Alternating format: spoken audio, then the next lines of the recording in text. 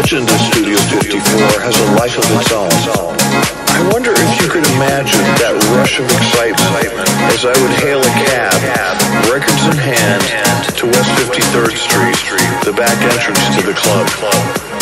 It was electrifying just to arrive at the door, knowing that a sensational party was about to begin.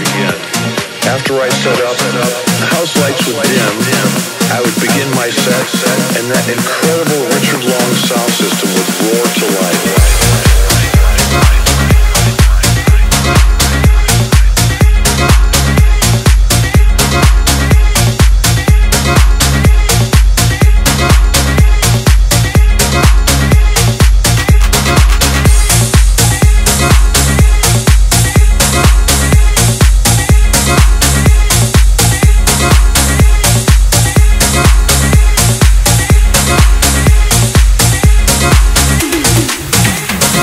Now, remember for a moment that the terrific music you hear here was brand new back in those days, and the dance floor would scream with delight as the new Donna Summer-Barbra Streisand duet was debuted.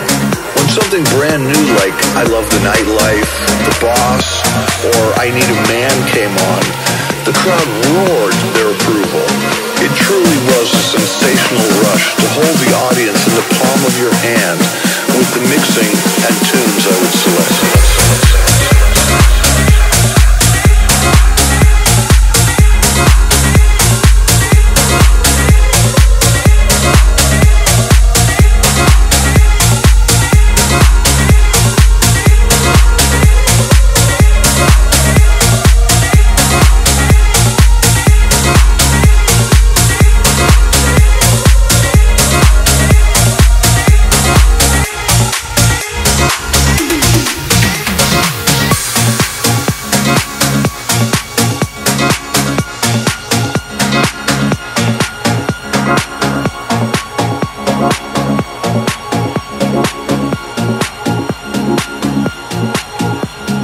And watching all those iconic lighting effects from the booth was a trip. The moon with the Coke spoon always got a whoop from the dancers. My personal favorite was the sunburst with the police beacons for eyes. It was like idol worship. And when the shiny Mylar streamers would drop to the floor, a few lucky people would grab hold of one and play with it to everyone's delight.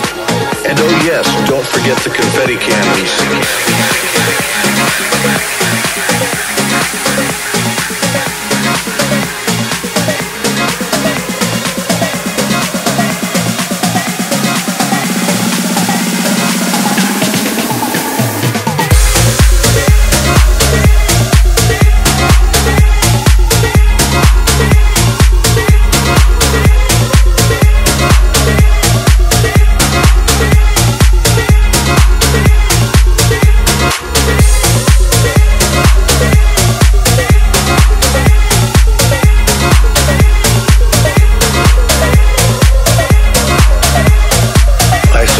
I could tell you what it's like to be a DJ at Studio 50.